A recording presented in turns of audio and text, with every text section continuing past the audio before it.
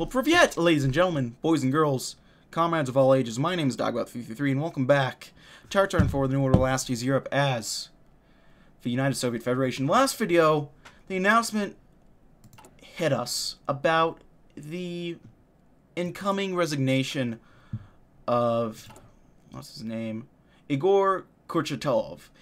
And with that in mind, we are now moving to try to secure our position as Nikolai Kordashev.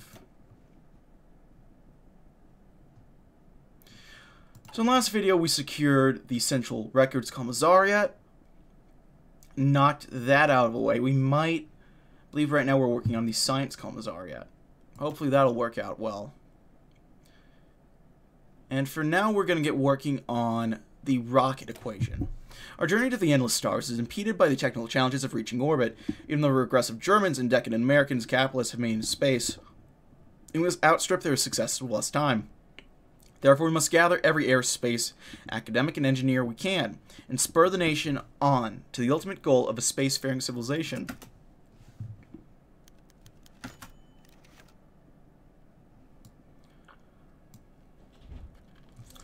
Professor Oleg Cherkasov shifted uncomfortably in his seat as he glanced around the auditorium. There are only 30 or so men in the room, but they were amongst the finest nuclear engineers in the Soviet Federation. Abram Artyom Alikansin, Oleg Firsov, Yuli Karaton, and Yakov Zeldovich, all brilliant physicists or former members of the Soviet Union's aborted atomic bomb project during the early stages of the Great Patriotic War. Cherkasov felt almost an imposter sitting in the same room as these men, despite his own credentials and experience as a researcher. The mood was tense, and there was little talk among the physicists as they waited. They all knew what this gathering meant. Zhdanov wanted the bomb. They were the men who had been chosen to build it for him.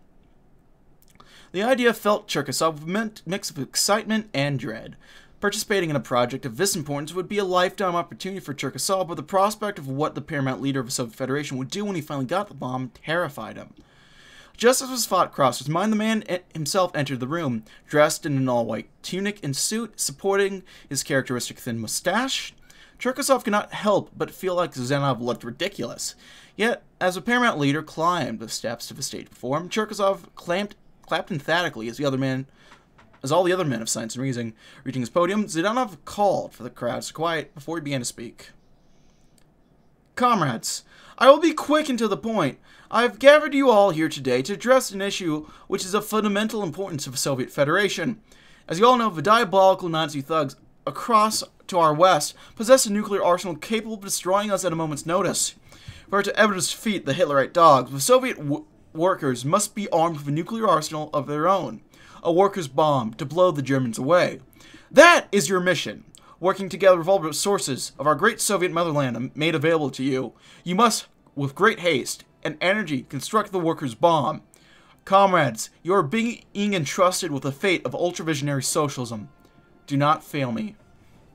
Cherkasov and the other bomb makers rose, clapped, and shouted, "Long live Zhdanov." Well, there we go.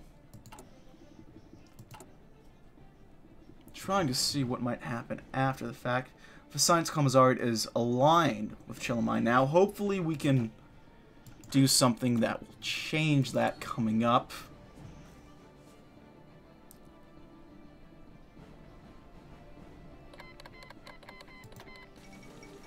Iraq collapsed into civil war again? Who'd have thunk it? Oh god. Something happened over here. No, there's still... There goes the oil crisis. Black gold, red sand. Uh-oh. Syria's at war with them. Zimbabwe with Botswana.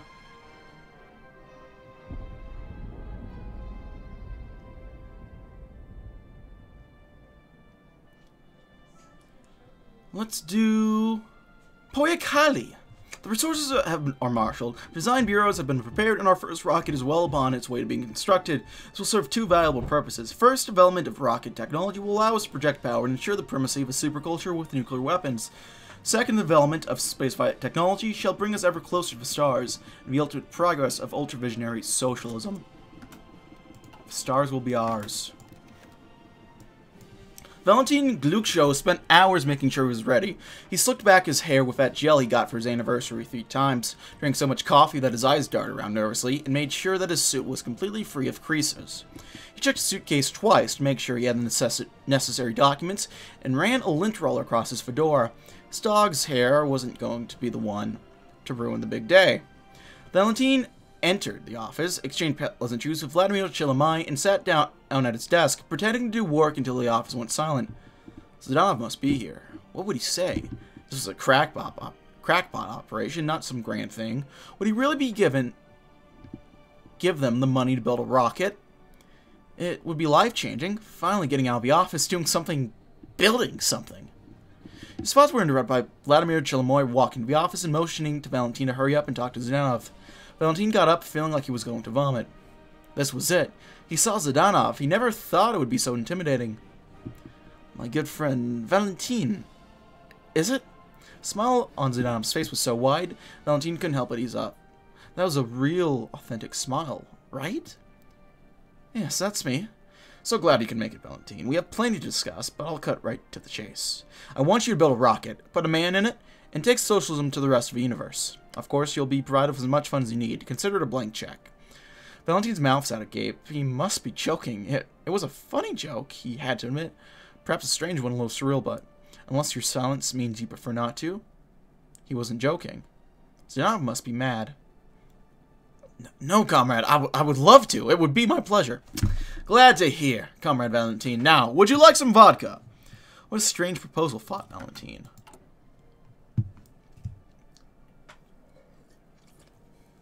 We're about to get in the red, or the green, political power-wise, just so we could probably go back into the red.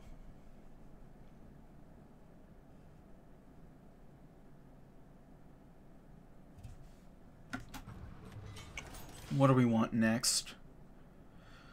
Finance, I think the industry. I think we already did industry, didn't we? Science Commissariat is just outright aligned.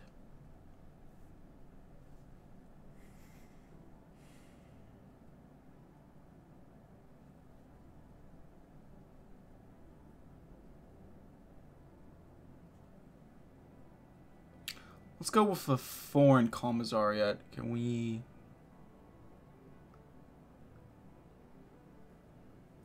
Is there anything there for it?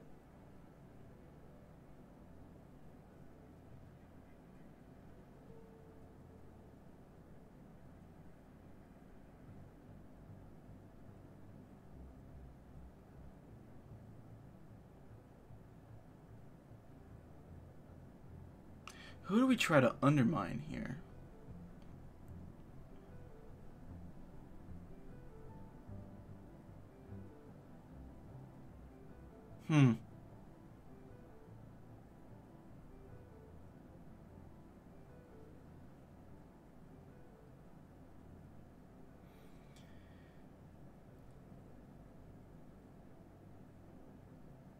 Let's...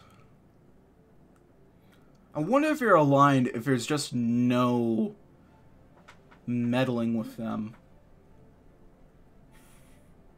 We could just try to approach the Paramount leader.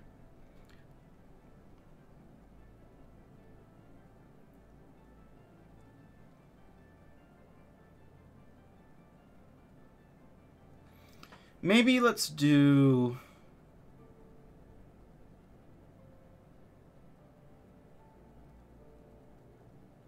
Let's seek out special circumstances.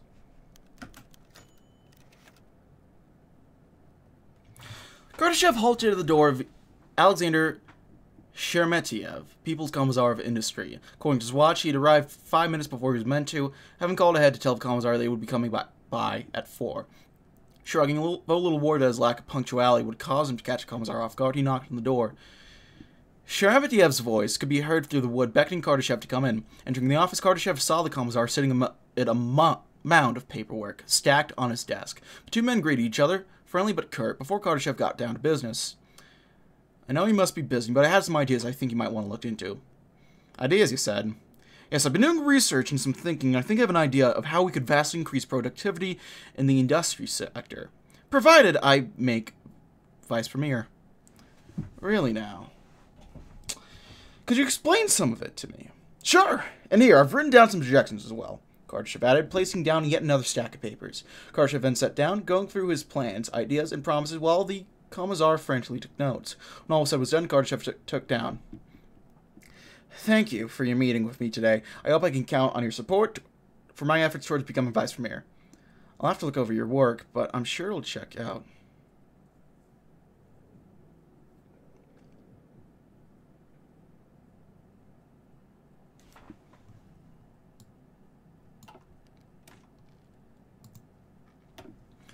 I'll save here. Assuming the more political power you use up, the more likely that it is that you get it.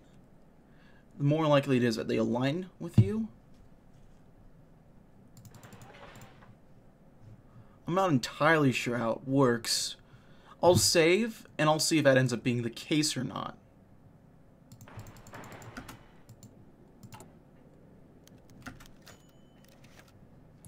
The evening was quiet and cold, and the wind howling through the trees outside Kardashev's home.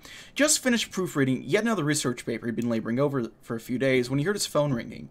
Sauntering out across the house to the kitchen, Kardashev picked up the phone. On the other end was the familiar voice of Shermatev. Good evening, comrade. Evening. I looked over your notes, and the ones I took during our conversation with a few of my analysts. I admit, at first I was skeptical of how far-reaching and optimistic your ideas were, but they seem both achievable and efficient. If you're in a position of Vice Premier, I'm positive we can make a change for the better in this country's industry. Oh, that's great news. Thank you, comrade. Of course. Honestly, it's something I appreciate, and you proved to me that you can reach for the stars and goddamn deliver. I look forward to your reign as Vice Premier if you make it there. Good night. Good night, comrade. So that works well. Finance is aligned with us. I'm curious what the opposition is going to do. I'm thinking we're going to want to start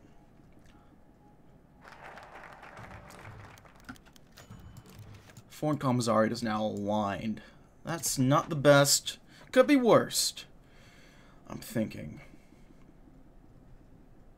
The paramount leader was grumpy with excitement. Carter sat at the window, binoculars ready. Gluckshow and Chilimoy had set aside their petty disputes for the day, not wanting to stand alone at the downside on this day of all days.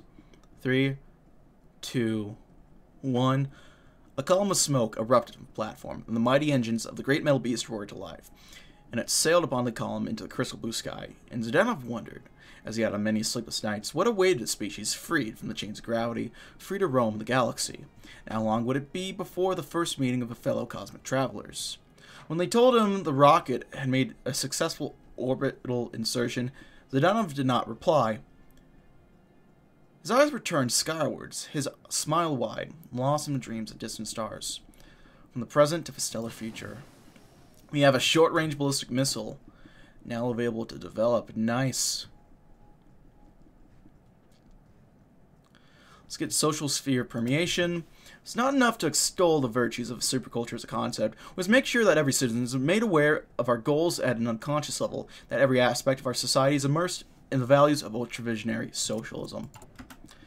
So the Foreign Commissariat seems to just be aligned with Chilimai.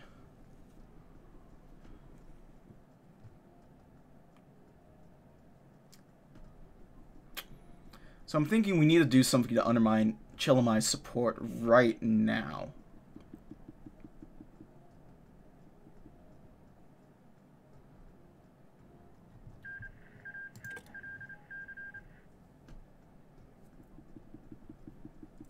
Or after this, I should say.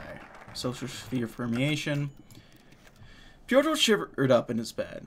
Master Khrushchev had mentioned never to stay up on Thursdays, but what did he know? The master was never kept his word to increase the soup rations. In any case, he was on a mission. Young Mikhail had disappeared precisely 2 weeks to the day. Pyotr wondered if he'd been adopted by someone. If the master didn't tell him what was up, he'd find out himself. Been 10 minutes since the last adult entered. By Pyotr's reckoning, this was the time when the adults gathered. He began to move, barely ever touching the ground with his feet. Bound by a silent bound, he covered his yacht space to the main lobby where he'd heard the adults gather.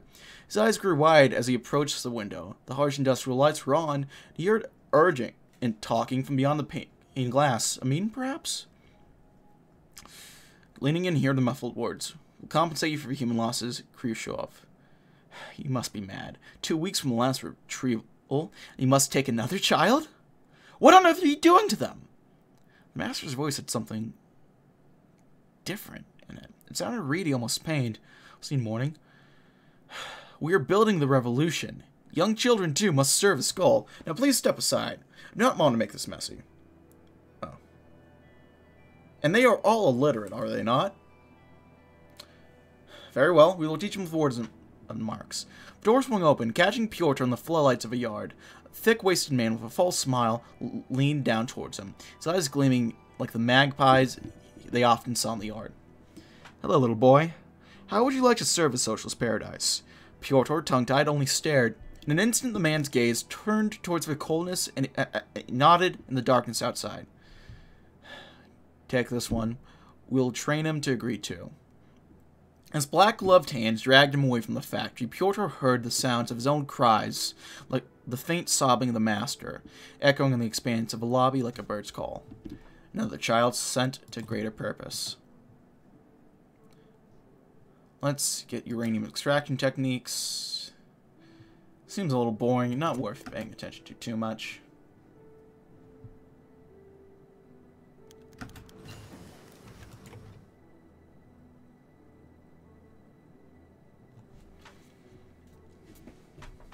Nikolai Kardashev had no clue where the director of the investigation of special circumstances was, and apparently neither did anyone else. No matter who he asked, there didn't seem to be an answer, rather a straight answer. I'm pretty sure it's in one of those buildings? Nade pointed to a map as Nikolai blinked, before nodding as he made his way through and around him. Director of Agriculture? No. Perhaps if you tried the People's Commissariat of Aquatic Transport? No. I don't know who told you to look here, but perhaps. Down more streets he walked, got more and more dismissals, direction that led nowhere before a single flick of hope. A matte-clad woman in a leather coat stood at the corner with a cigarette in her mouth. A small accessory to their apathetic stares as they observed his approach. "Excuse me, ma'am. I'm looking for the director for the investigation of special circumstances. I would like to meet with Vladimir Semichantsy to discuss." Special circumstances? Special circumstances for what? What kind of special circumstances are we in, comrade? She asked, tone inquisitive, even as her facial expression refused to change. "None, sorry. Thank you for your time." Did we just waste our time?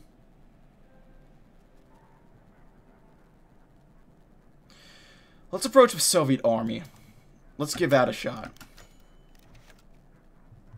The first thing on Nikolai Kardashev's mind when he found the note on his desk was that he recalled locking the door. In fact, he specifically remembered locking it before leaving it, and yet nothing was missing. Nothing had been overturned or removed or destroyed. All that was different was a single note on his desk with a badge, complete with a hexagonal sword and orbit emblem that he knew as connected to special circumstances. And he had recalled locking the door. That wasn't in there before he left. Had they broken in, dispositive of the note, and broken out? More importantly, the note. To People's Commissar Nikolai Kardashev, you have my support, and your persistence is an admirable quality. We'll likely see each other in the future. Vladimir Semichantsy. Any of the other individuals outside of the office likely noticed a small outbreak of excitement, followed by a large sigh of relief. Far better news than he expected. Okay, we got the intelligence service on board.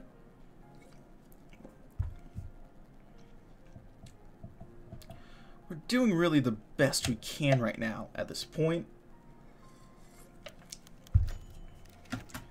Kardashev had not been looking forward to this moment, when he knew it would be coming since his election as People's Commissar of Energy. The Federation space program had begun under the aegis of both the Commissariat for Energy and the Commissariat for Defense. As such, he would be expected to work with, closely, Vladimir Chalamet. Already, as expected, Chalamet had now begun spoken about how financial resources could be pooled, how scientists could be reassigned, and of how many he believed that they could bring major projects, ones with direct military functionality to fruition. At that, Kardashev had fought back.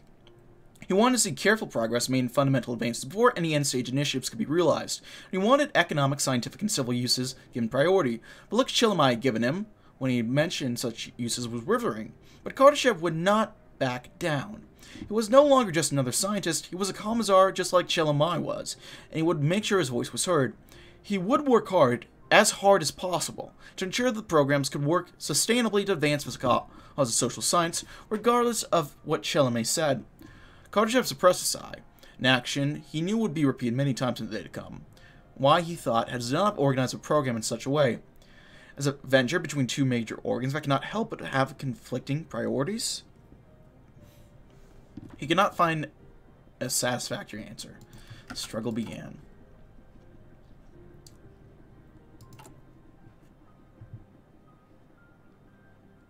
Let's see.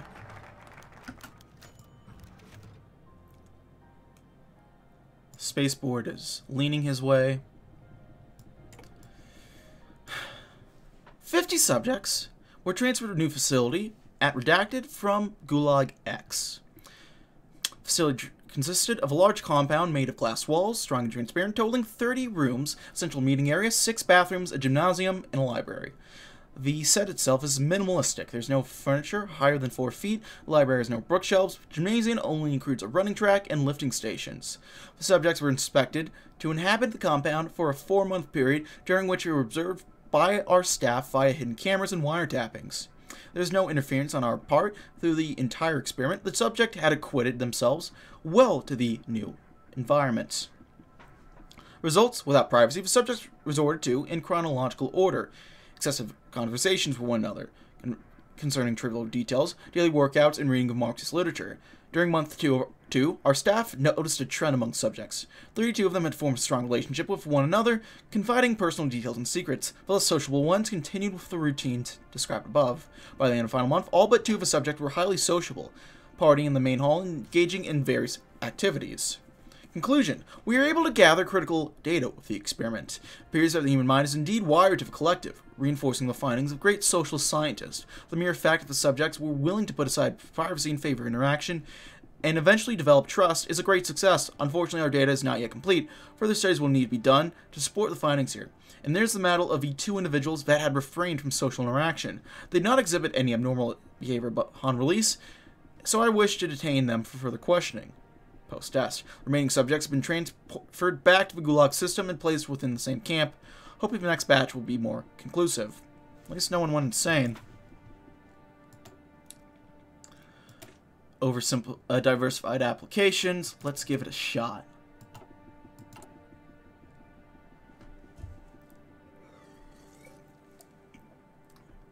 I'm trying to think how we're gonna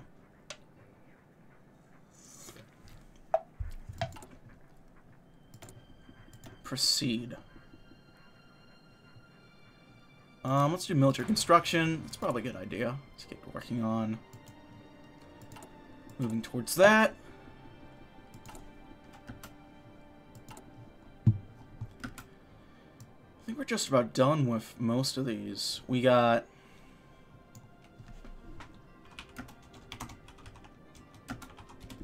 I'll do one more for the Subliminal Immersion Initiative. Groups of involuntary subjects contained with the Gulag system shall be confined to a limited area, subjected to constant low-level white noise containing a set of subliminal phrases.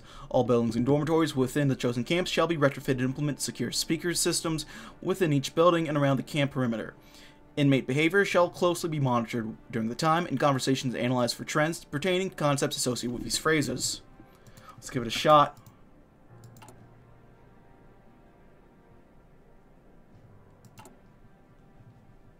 Let's head back up to this.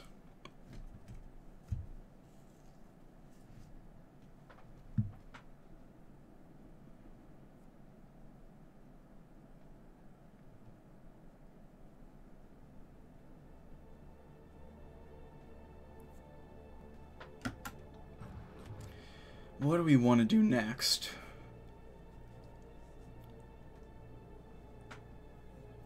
We might want to lock down the financial commissariat. Maybe.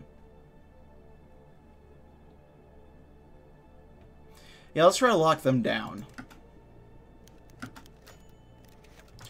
Robert Karmashev sat down from Nikolai Uplisnin. He knew from the hard look in the general's eyes that he had work cut out for him. He needed to demonstrate the support from the military in order to advance his claim on the vice premiership. While he'd been told Uplisnin was naturally sympathetic to his viewpoints on political and economic matters, the general's not going to give him his endorsement for free. That would come with a cost.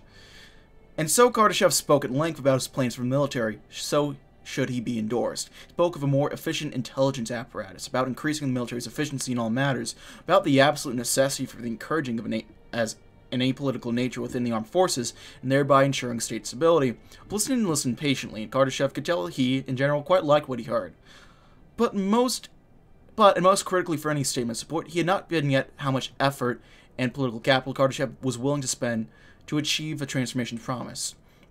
And that decision would make all the difference. Let's promise him even more effort. Political power be damned. Kardashev had not realized he had been holding his breath until the moment Ulvisnin offered, in his response to entreaty, a slight nod.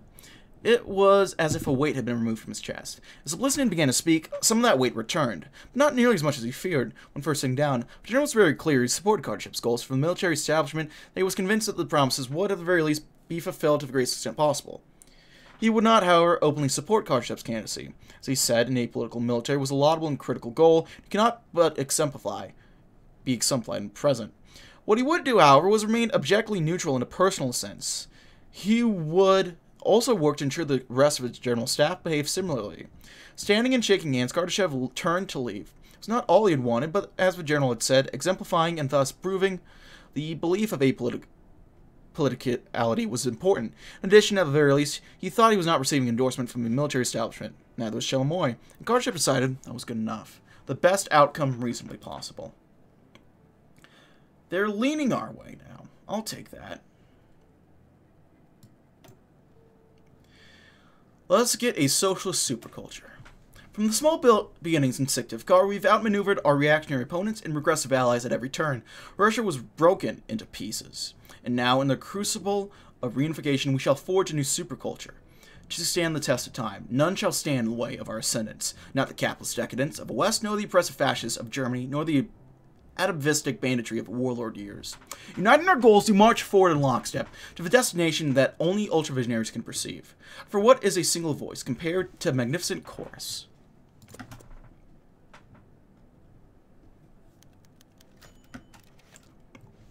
To be born, there was no darkness, no light, only a lack of perception.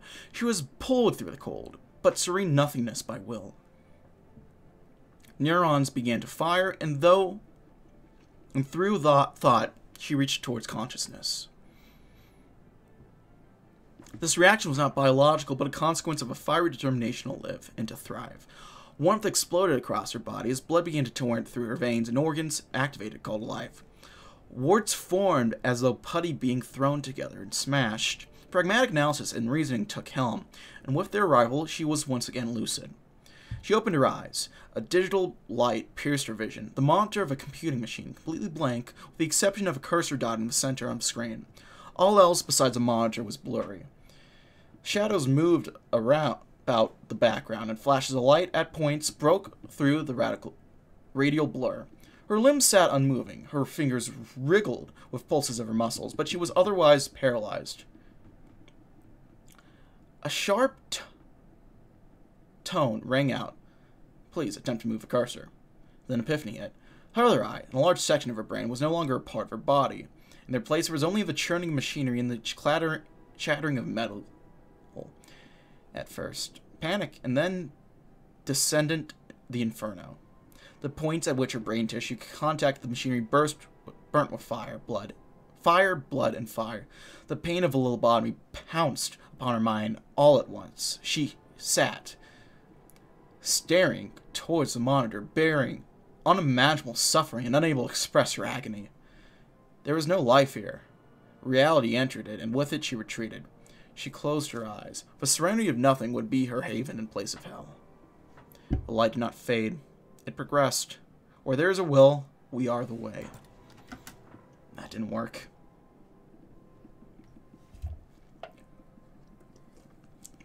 Soviet Army is impartial, which I'll take.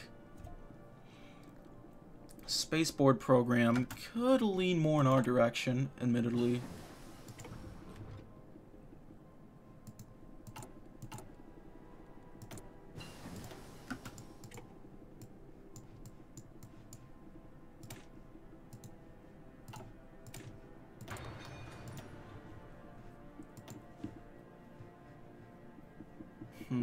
What else from here? Maybe recon companies would be good. Let's get recon companies.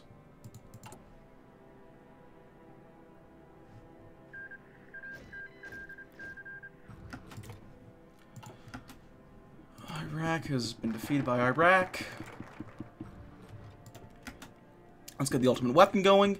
What's every great power in today's world have in common? The ability to deliver a nuclear payload to any point on the planet. We must deliver the same capabilities if we are to expand the supercultures to the rest of the world. Show the world that Russia has rebounded to surpass its greatest heights.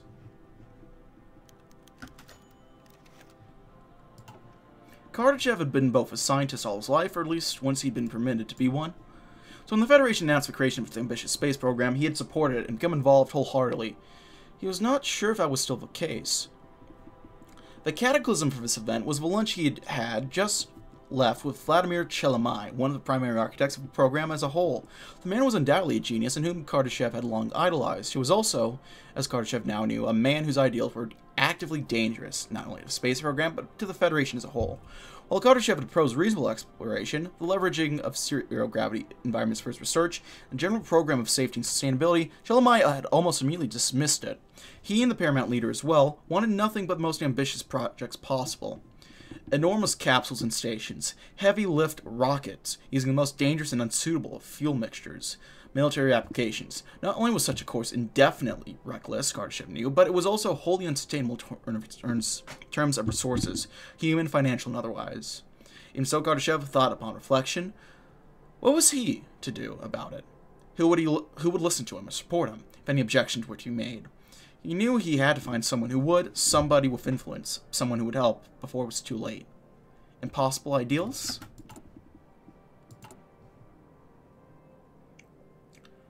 Finance Commissariat. This would push us over the edge. If we can lock it down. Would it? People's Commissariat of Finance was a surprisingly long walk from Kardashev's office, and while the building that had ultravisionary flair was not nearly as bombastic or as eye-catching as all the other government buildings that Kardashev had visited, eventually Kardashev was able to find Dmitry Shepelov's small office, the door squeaking as he entered the room. You want me to support you as Vice Premier? Yes, comrade, I do. I understand our current policies and budgets. What budgets? Every half-baked madman is given a blank check without so much as a glance towards my office. Kardashev paused to allow Shepelov to calm down before continuing. Yes, comrade, I'm fully aware. Promise to you that I will also evaluate the situation regarding our... Just don't, comrade. Don't mention the debt. For my sanity's sake, please. Understood. I hope you can see me as more pragmatic and reasonable candidate, and fine. You have my support. I hope you don't make me regret this decision. Thank you, comrade. I shall do my best. It is very close. I think one we contacted the old reformers.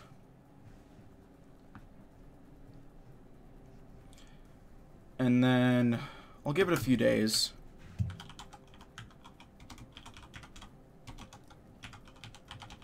We might be able to lock it down anyway, but I want to give a shot. One at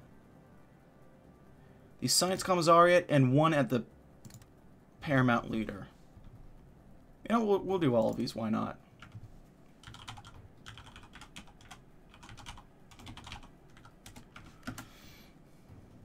Fuck. No, that was right. That was right.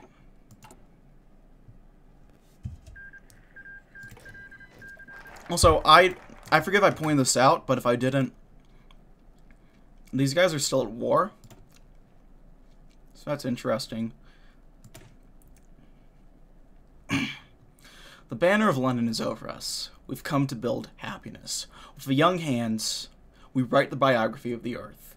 Glory to the ones who look forward. Glory to the ones who march forward. Our path is from the present to the stellar future. Our path is from the present to the coming years.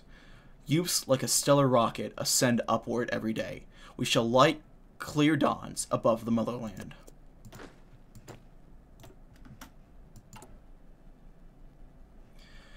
Let's see who the opposition appeals to.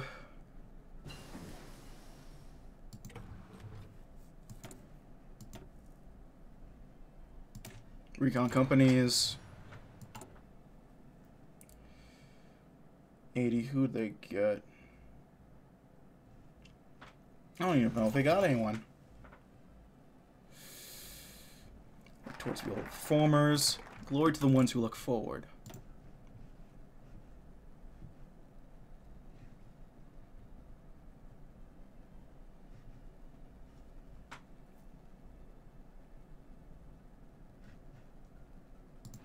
Let's get some stuff in Perm going. And some stuff in Sictive Car.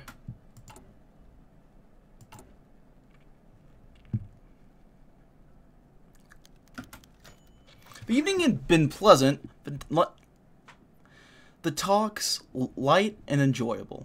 Kardashev and his friend Yuri had enjoyed several glasses of wine in the comfort of Kardashev's home. Now, as the night was winding down, the conversations took a more serious turn. Kardashev was careful how he inserted his question. Yuri, don't think you have to answer. I merely want you to know. Yes? Asked Yuri, taking a sip of his wine and letting the liquid burn pleasantly on his tongue. What are you about to say? Well, my friend, if you know of any, shall we say, persecuted elements, tell them that they have a friend in Kardashev. Kardashev wasn't a brilliant wordsmith, his delivery awkward and his tone clear, but it worked its intended effect upon Yuri. Yes, of course! Clear excitement on his face. He beamed, subtly eased. My friend, I'll be sure to pass along these messages. Regrettably, looking at time, I'm afraid I must take my leave. Yuri exited hastily, patting Kardashev on the back and shut the door behind him. Kardashev smiled, the pieces were falling in place. Thank God that worked.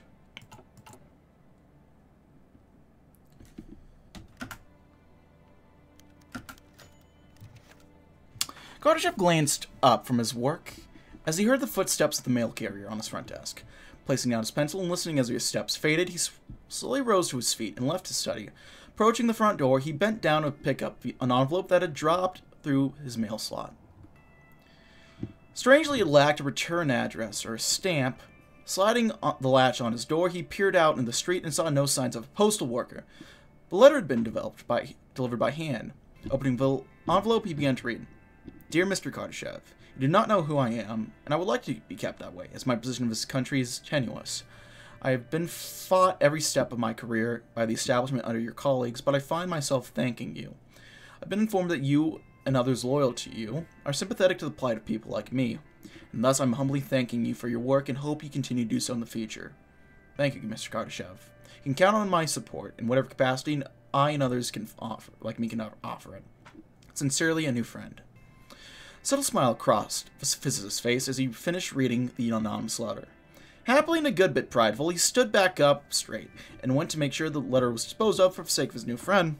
What a nice fellow. Oh, we are so close.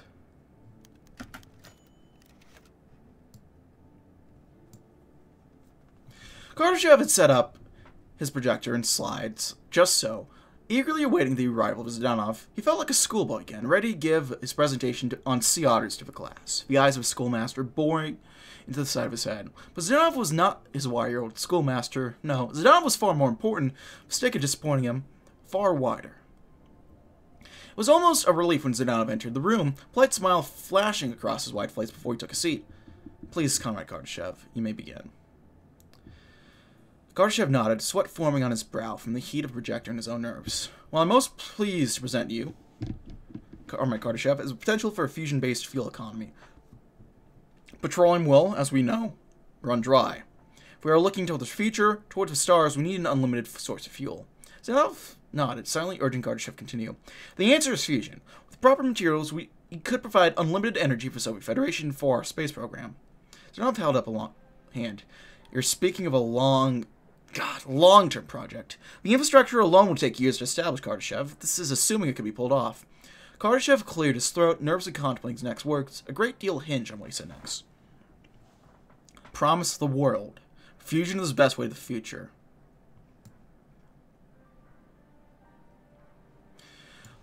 Okay, next meet with Kalidish. Kardashev was surprised he'd been handed a letter by his secretary. Apparently, Comrade Kalidish had decided to... Surprised, Comrade had decided to respond at all. Once Kardashev was left alone in his office, he opened the envelope and began reading the letter. He hoped it was good news. Comrade Kardashev, been thinking over our previous conversation. I've had to rewrite the letter multiple times to truly put my thoughts into words. Become infatuated with some of the ideas we discussed, and I think there are some brilliant ideas that we must explore further. I had some of my scientists look into nuclear fusion, and it looks like Kardashev was surprised to see how long the letter was, and quickly skimmed over to see what Kelly had said about Kardashev's bid for vice premier. After scanning both sides of the first paper, Kardashev moved on to second. In regards to the matter of Zhdanov's retirement, I think you would be an excellent choice for a successor. You have my support. The People's Commissariat of Science had crammed 2 sentences at the bottom of the page, with no room left for a signature. Kardashev thought that was a good sign. Remember the people. Fusion, genetic engineering. That's the science we need. Kardashev stood above the man of the board for the intersolar activities Presidium. For intersolar activities, excuse me. I'm getting nervous. We're oh, where did it go? It's down here. Okay.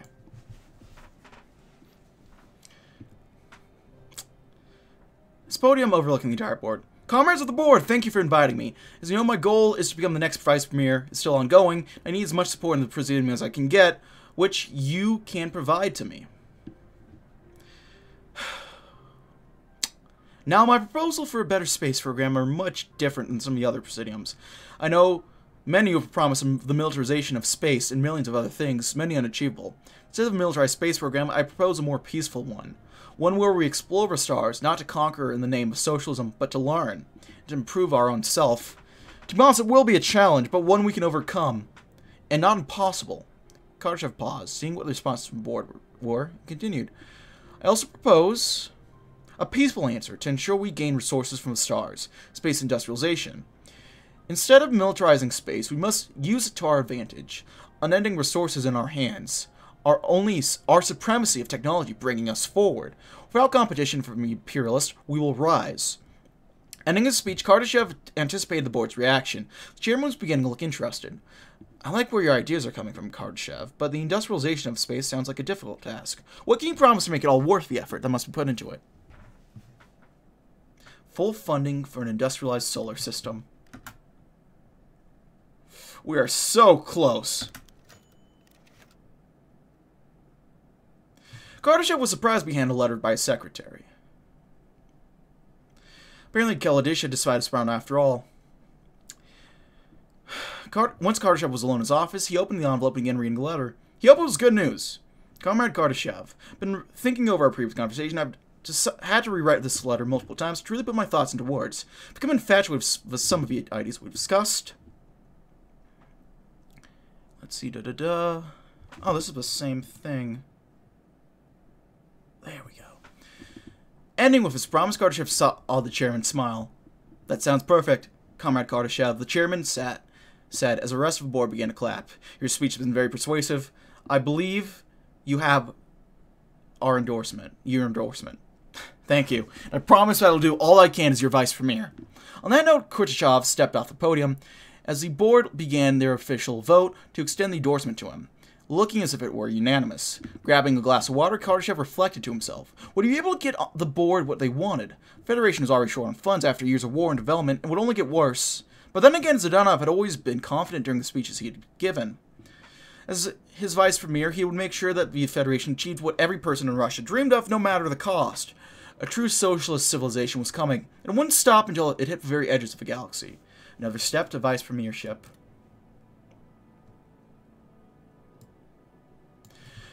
A sigh of relief whistled quietly from beyond Kardashev's teeth, like a warm breeze through a valley.